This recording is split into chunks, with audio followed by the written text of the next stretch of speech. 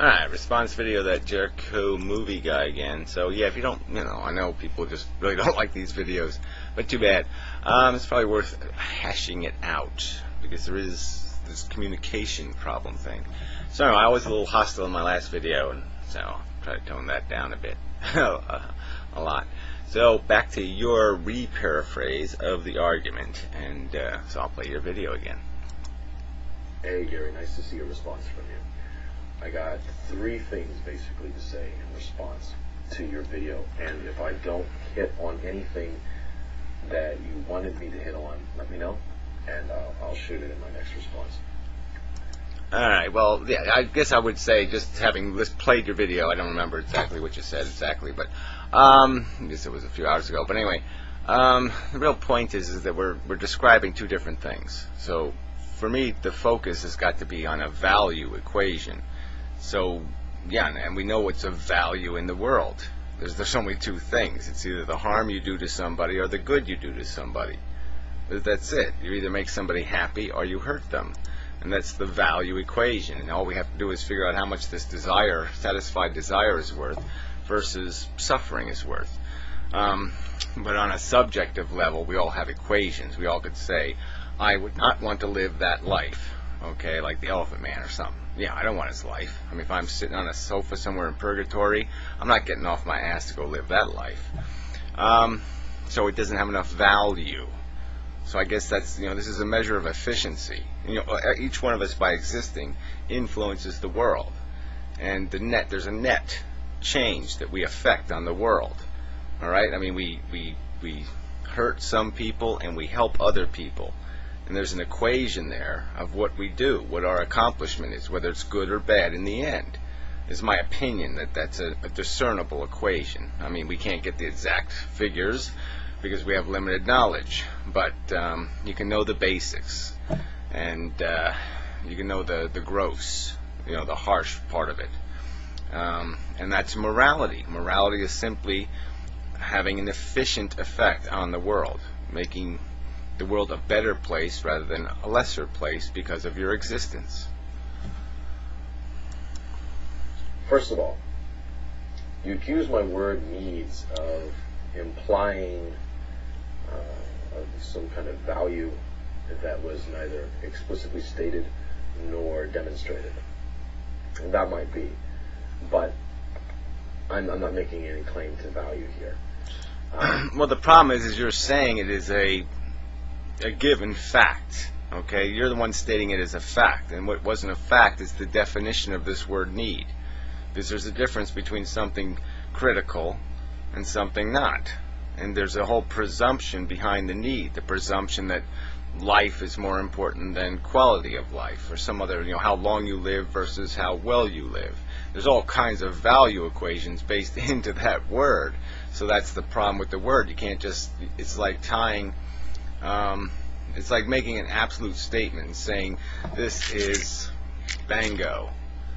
Well, bango doesn't have a definition, so bango isn't going to do as much good. I think we all ought to have values. I think we all have values inescapably. But my argument here doesn't make use of value.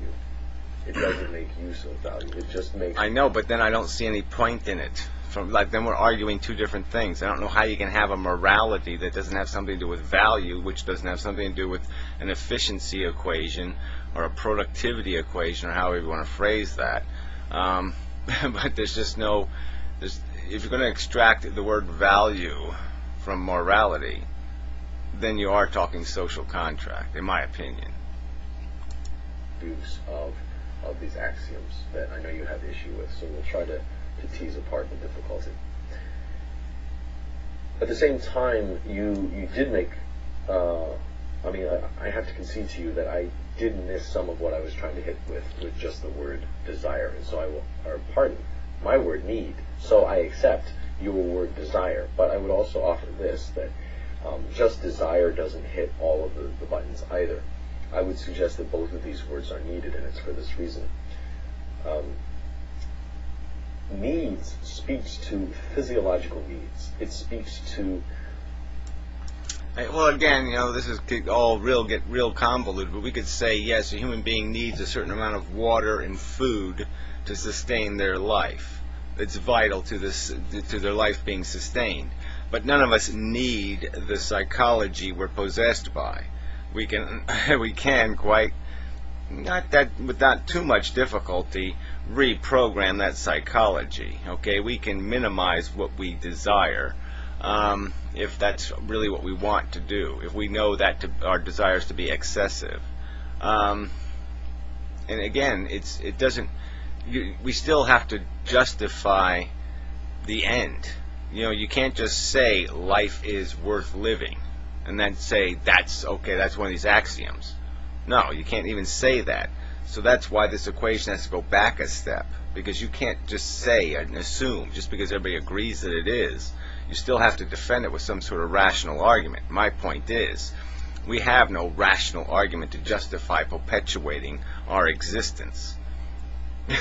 So it just doesn't exist, because all that exists is our desire, and our desire is completely subjective. We have no objective cause to live. The needs that an organism always actively pursues because it doesn't know how to do anything other than that. Desire would have to do with a person's psychology, to use language I've heard you use before.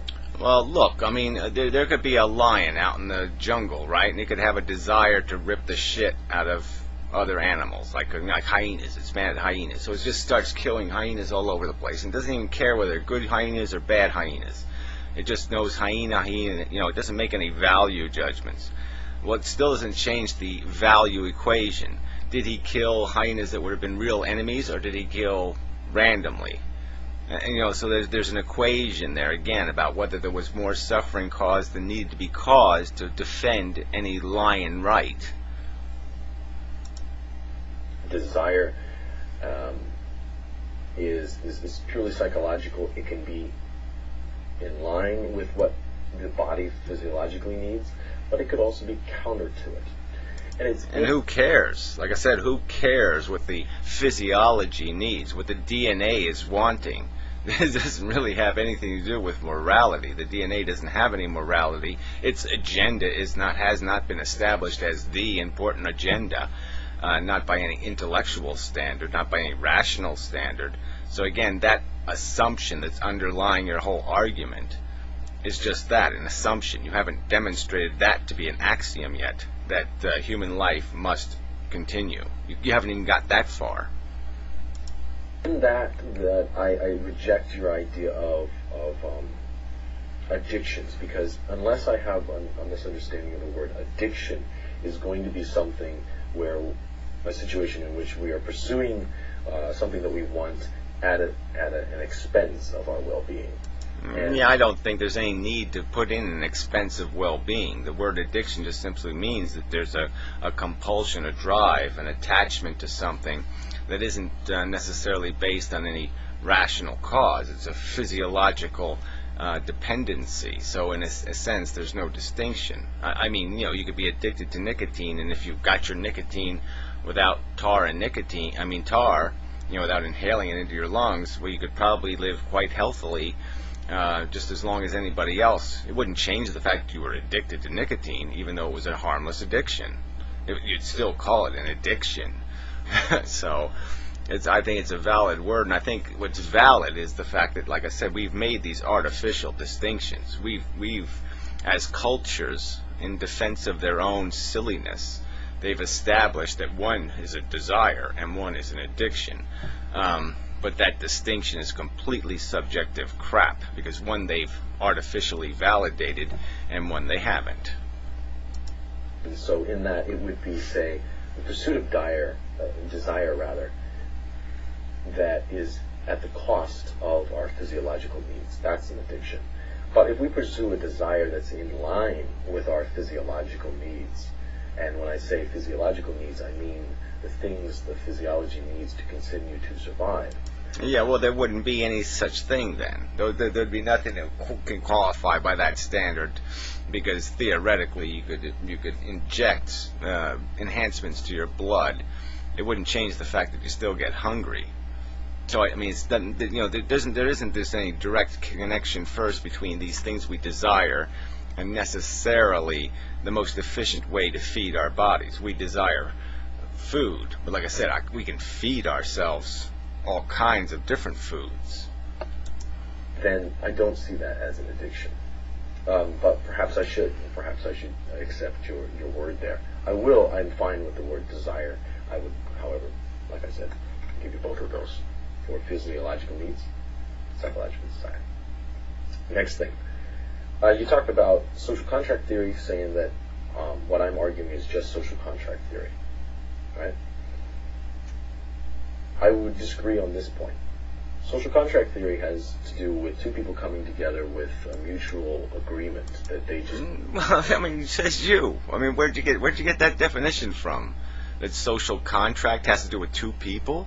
No. Social contract has to do with constitutions, the writing of legislation. It has